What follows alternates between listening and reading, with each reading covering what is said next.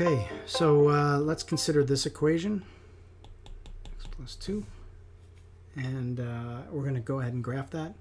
Let's think about, and we're going to graph it using x and y-intercepts, carrying on with the same idea. I'm used to doing this, right? And figuring out the values that map to these two zeros and then plotting those points. Because this is a curve, more than likely, if we were going to have a more accurate sketch, we would have to plot more than 2 points. But I'm going to try to keep the video short and just address those two and talk about those 2 points. In fact, those 2 points will become important to us as we do some of the problems in this program early on in this first section.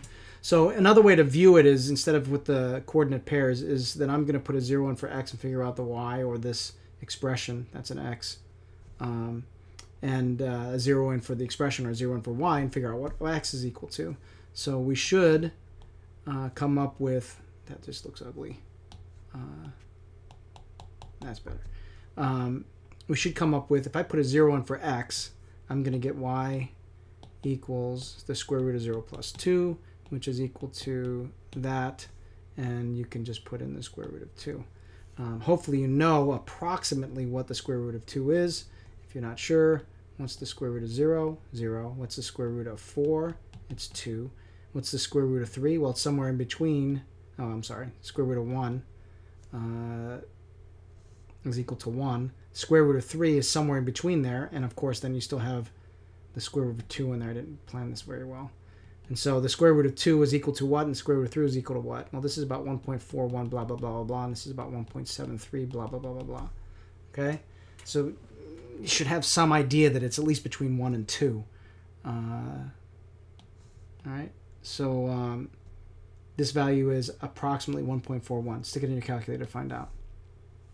Now, if we go after this 0, let's look at that. If I put a 0 in for y, I get the square root of x plus 2 is equal to 0. If I take the square of both sides, I will rid myself of the square root symbol, and I'll still have 0 equals x plus 2. Subtract 2 from both sides, and I figure out that x is equal to negative 2 when y is equal to 0. So I have those 2 points. Now, I think of these 2 points as anchor points. I don't know if that's anywhere else, but for the square root function, I think of them as anchor points. They're going to anchor my function, and whatever you sketch after that is, because we're just sketching, is less important. So let's take a look at those 2 points. What were they again? Negative 2 and square root of 2. And let's do this.